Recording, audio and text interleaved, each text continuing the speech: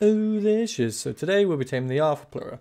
So the ARTHROPLEURA on the island map can only be found in caves. So I'm at the cave by the volcano and I'll show you how to pull one out and tame one. Nice. If you do find yourself liking and enjoying the content, please like and subscribe. Nice. Nice. Nice.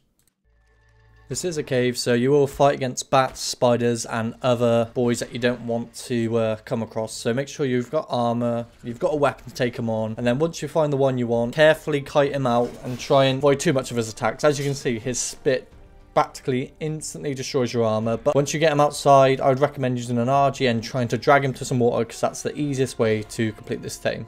Some people recommend bug repellent and then following around and feeding them spore meat at intervals, but I find that way can backfire on you a lot, especially if there's a lot of tames around. I would recommend getting on an RG, bringing him into some water. As soon as he touches the water and he's deep enough, he will de-aggro and he won't attack you at all, which leaves you open to feed him and without any worry, tame him. The only problem with this bit of water, I could have had the option to go up to the snow, is that this one's filled with piranhas, so I had a lot of issues with piranhas and them trying to kill me. This boy does tend to leave the water quite a lot, so having the RG nearby on follow and then just dropping him off repeatedly back into the centre of the water and then going back to the feeds works out a million times better than trying to follow him on foot. As you can see, I'm using spoiled meat. Their favourite food is the broth and enlightenment, which I thought you could only make with deathworm horns, but apparently you can now use woolly rhino horns. So it would only take 2 of these for 150 to tame, but it's up to you if you want to make them. It contains vegetables and some berries and black pearls, so if you've got the resources to this, do that. Otherwise, use spoiled meat. It's easy, it's fast, and this tame doesn't take that long. Like all other passive tames, the first tame is the longest, but once you've fed him once, it's a matter of just 30-second intervals and then you've tamed him. So the most valuable thing about these boys is their bite. Their bite can destroy wood, stone, metal, and even tech structures.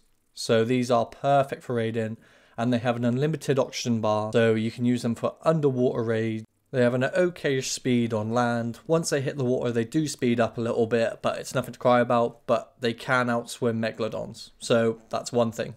Before, if you're wearing a ghillie suit and took one of these into the caves, nothing would attack you, but I've tried and tested this and it's no longer the case and you will get attacked.